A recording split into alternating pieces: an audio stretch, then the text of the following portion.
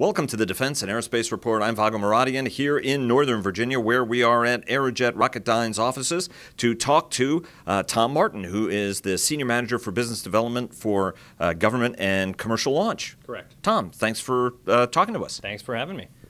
First, you guys had a couple of announcements this week, so I want to take first on the AR-1. That's a new rocket engine you guys are developing. It's in the 500,000-pound class, and you guys had some news. Tell us what you guys did. So down at Stennis Space Center, we had what we're calling a staged combustion test, where we actually couple the pre-burner with the main injector and had a successful hot fire test. It's really important that we get this kind of data. We're heading into critical design on the engine system. So this data is going to feed into that design process, make sure we've got the right flight design as we move forward into engine development.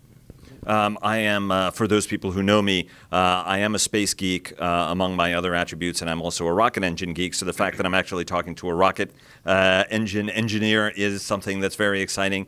You went to Purdue, so you know your way around rockets, and that's what your career has been. Why is the AR-1 such an important program? Really, it's geared to end our reliance on the Russian RD-180. It's an engine, a very good engine, but one we've been dependent on for a long time. So AR-1 is really focused at being that replacement, and ultimately we think being an engine that the space launch community in the U.S. can leverage for a long time to come. The RD-180 continues the heritage of the very unique Russian architecture that's gone to some of the engines to be able to get that kind of power out of them. What are some of the features that the AR-1 has that differentiates it from other engines and gives it that little bit of a boost when it comes to power? Well, it's the RD-180 and the AR-1 are both what we call staged combustion engines, and they run on fuel called kerosene, which I'm sure most people have heard of kerosene. So it's that unique... And liquid oxygen is the oxidizer for it, going all the way back to the Saturn, and the Russians still use the same thing on the Soyuz, for example. Absolutely. In fact, the Atlas V is a kerosene-fueled booster. So it's really the staged combustion aspect that is unique. We've developed a lot of kerosene gas generator cycle engines. We have not in the U.S. yet fully developed a staged combustion kerosene engine, so that's what the AR-1 represents. And that staged combustion cycle is unique because it's very fuel efficient. If we talk specific impulse or kind of miles per gallon, it's much more fuel efficient than a gas generator cycle engine, which is typically what the U.S. has used for booster engines. And since I get excited when you talk about specific impulse, tell us what kind of numbers you guys are getting and why those numbers are important. Well, I'm not going to give you specific numbers, but they are, the intent was to replicate broadly the performance of the RD-180. We're not creating a replica, so there are differences in the performance. We're higher thrust, et cetera. The idea was to give the vehicle similar performance as an RD-180. So if you understand the RD-180, you can get a sense for the AR-1. How soon before this engine is going to be flight ready? We intend to have it qualified by 2019. We have an agreement with the United States Air Force to develop the engine and have it qualified for 2019. So that's pretty much the AR-1 team's singular focus right now. How does it feel as a rocket engineer to, a couple of years ago, if you had talked to people about launch vehicles, I mean, it was, the ULA deal went together. I mean, it was sort of seen as like, oh, one company is perfectly fine. And now you've got, the SpaceX guys obviously, churning out Merlins as fast as they possibly can because they're clustering. You guys are involved in its development. Blue Origin, Jeff Bezos and his team are working on that. It's just an absolutely positively exciting time to be in the rocket engine business, isn't it? It is a very exciting time to be in the rocket business. But I think it's important that we remember, why we do this. And you've been hearing it, I think, a lot from the government, is the increasing importance that the space plays in our national defense and our national security. So that's kind of our primary focus. And we don't want to lose sight of that. So we think, the commercial aspect that appears to be growing is very interesting. But our first priority is making sure that we can get our national security assets, as well as our scientific payloads from NASA, et cetera, on orbit. And then we look to the commercial market as kind of that growth area. But with AR-1, one of our main focuses is cost, but making sure that we have the mission assurance and the mission success that our national security demands. So that's kind of maybe a little unique perspective with respect to Aerojet Rocketdyne versus the Blues and the SpaceXs. And we think that's one of the key things we bring is that experience. You know, we're building and flying rocket engines today that are putting critical payloads up in orbit, and the government has the confidence in us. You guys are also changing how you're manufacturing this new engine. Talk to us a little bit about some of the technology and processes you're using for that. Right, so we're actually taking kind of a conservative approach. We're using the technologies we've demonstrated in flight, but where we see a real advantage from a cost or a performance, we're investing in new technology. Additive manufacturing, selective laser melting in particular, is one technology we're bringing to bear. I mentioned it earlier with respect to the F1 gas generator, the AM gas generator that we fired. That was using our additively manufactured technology. So that's one piece. We have a proprietary alloy called Mondaloy. Is actually named after the two developers of it. It's what's called burn resistant in oxygen environments. So in an oxygen-rich engine like AR-1, we don't need to apply coatings that the Russians do and other potential engines do. We can use that base metal, so it's more cost effective and more reliable because we don't have to worry about the coatings coming off. So that's another key technology that we're infusing into AR-1. We've been working on it for a very long time. Now we're really seeing the fruits of that labor in terms of getting it into an engine that will serve a use. And what are the primary constituent metals that are going into this new alloy? Without exact, precise combinations, because I could already see you blanching, going, I would like something very specific. 22 nickel alloy. Exactly right. It's a nickel based. It's a high strength nickel based alloy. You know, similar to a lot of the nickel-based alloys we use in rocket engines, like 718, okay, 625. But it does have special formulation that makes it more resistant to burning. A lot of people don't know that in an oxygen-rich environment, even metal will literally be a fuel. So right. we've learned the hard way on a lot of engine tests that if you have what's called a LOX fire, there's no hardware left to inspect. It's pretty amazing. So it's a key technology for an oxygen-rich engine like AR-1. Well, and so folks will tell, like, this is also part of the cooling and the pipes. So you're preheating, but you're also cooling the engine so it doesn't, you know, melt. From an investment standpoint, I have to ask you this because I know that you guys all jealously guard how much you guys are independently spending on this. But can you give us a sort of a breadbox size figure on how much you guys have been investing in your own money on AR-1? Obviously, the focus, certainly for the last administration, was to prompt companies to put some more skin in the game, to make that investment and bring a product to the government. How much have you guys invested out of your own money to develop this technologies? So going back to kind of where did the program really start? If you go back to the entire history of the technology that's going into AR-1, it's on the order of hundreds of millions of dollars.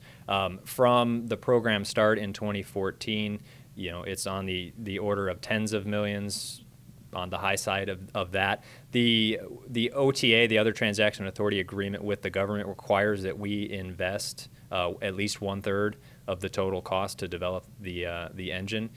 They put in $536 million, so you can do the math on what it's going to take on our side to get to the end.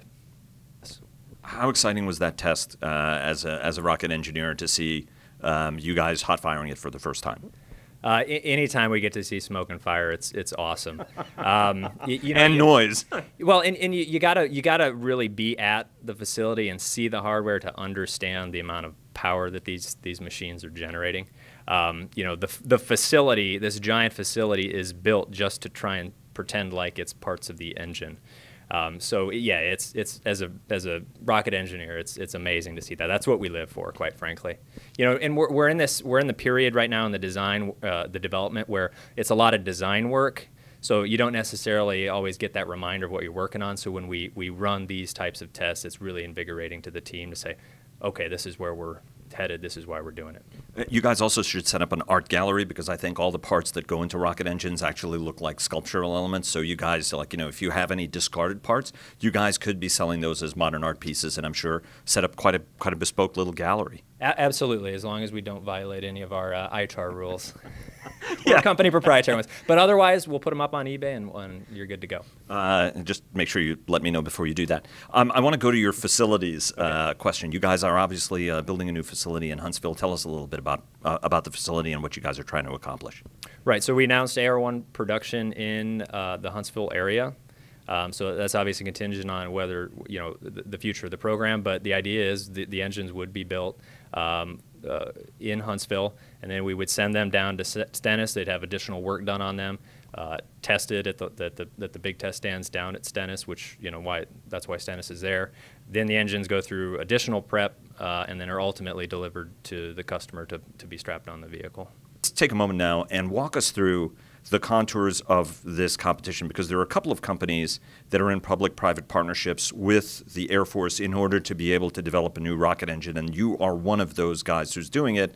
You're like them, but you're also different. Bring us up to speed on how the government is going about developing a new rocket engine. Okay. So depending on how you want to look at it, we've been working on AR-1 for a long time. If you look at some of the legacy programs that were focused on kerosene stage combustion, the RS-84 with NASA, the hydrocarbon boost program, which is ongoing, and all the way back to the Space Shuttle main engine development, which was the first stage combustion engine. We've been working on the technology for a long time. We really started the AR-1 program in earnest back in 2014. After the invasion of Crimea, it was obvious that there was now some political will to end our reliance on RD-180. So we started the program on company funds back in 2014 with ULA. Then you saw in the NDAA for 15, Congress directing the Air Force to go get off the Russian engine.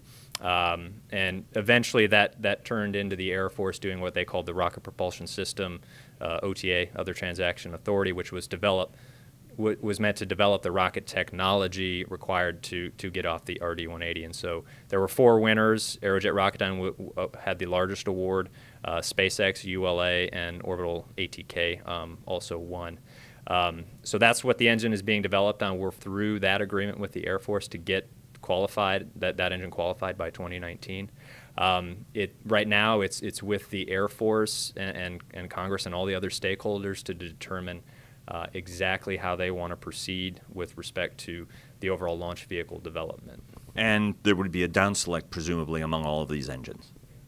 We're really looking at it. It's not really about the engine. Ultimately, it's about the launch capability. So we're developing AR-1 on our agreement, and we believe that you stick it on the right vehicle, and it's going to be the right solution.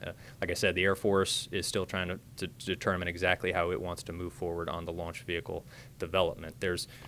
We have existing launch capabilities that could be leveraged to going as far as completely new vehicle development. I think the Air Force is trying to determine, and ULA is trying to determine the right path. As a space geek, I'm going to change gears now. Awesome. Yeah, it's about time we stop talking about that stuff. Let's talk about the real stuff. No, thank you very much for that, for bringing us up to speed on it. Now, anybody who knows about rocket engines is going to look at this behind you and could be mistaken for thinking that this is an F-1, obviously one of the 5 engines that would be in the first stage of a Saturn V rocket. Right. But it's not, is it, Tom? No, I believe it was actually the Aerojet M1 engine, which was being developed in a similar time frame. It was a roughly 1 million pound thrust liquid hydrogen, liquid oxygen rocket. They didn't get to full engine testing, as many rocket programs do, but they made significant progress. And obviously, if you can see, it was a very large engine. How cool is that, basically? Basically, everything about this is cool, from the technology to the old school painting. Love it all. Yeah, absolutely. That is a use of turquoise that you just don't see in this day and age. Let me ask you, though, you were also involved in a really, really cool project, because a couple of years ago, the most powerful American launch vehicle engine was the F-1 in the 1.5 million pound thrust range. Obviously used throughout the Saturn program, the Saturn V program, throughout the Apollo program. You launched Skylab as well. And you were on a project to map or to study that engine to see whether or not it could be put back into production in the F-1B program. Tell us a little bit about what it was like as a rocket engineer to immerse yourself in that, and what are some of the things you learned that you said, man, these guys were working with slide rules and some very ancient computer technology. I love that exhibit in the Aerospace Museum that Sergei Korolev and Werner von Braun were using the exact same model of slide rule as rocket engineers. Tell us a little bit about what that process was like.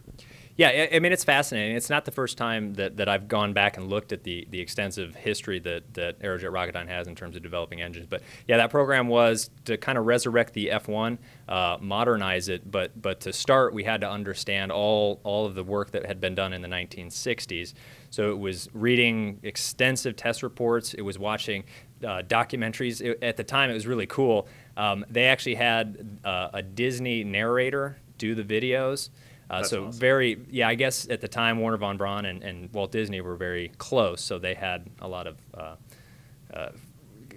cooperative stuff going on there. So our videos were actually made, the NASA videos were made with the help of Walt Disney. So it was awesome seeing all of the work that they'd done, the amount of testing that was going on, the amount of learning that was going on. And you do hear those interesting stories. You know, there's what you read in the reports, but we had the advantage of what we call the graybeards. Some of the folks that were actually working those programs in the 1960s, they came back and gave us their stories, and you hear things about, oh yeah, don't listen to the report. We actually just machined this thing differently and it worked, and we don't know why, but hey, we got to the moon. So it is fascinating, the historical side, and then also seeing the engineering challenges that they were solving at that time, and that we're living, our company is living off of that experience base. So we bring that to all the products that we develop today.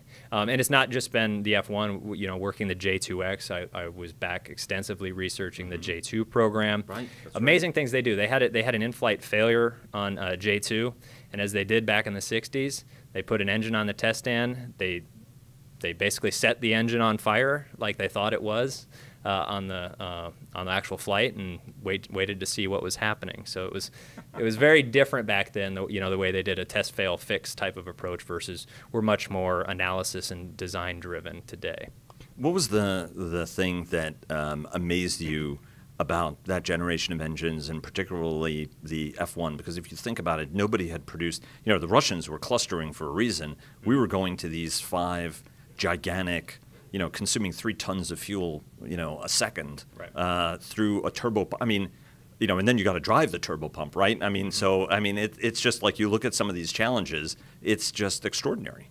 Oh yeah, what they were doing at the time was amazing, and you could see the amount of resources that were brought to bear to make it happen, right? I mean, it was really all about the manpower that they could bring at the time, and the amount of testing that they could do to demonstrate this, because you simply can't analyze, particularly you couldn't in the 60s, but even today it's difficult to fully analyze all of the combustion physics and all of the stresses and everything that was going on. So they were, you know, just testing a whole lot and breaking things a whole lot, and eventually got it to work.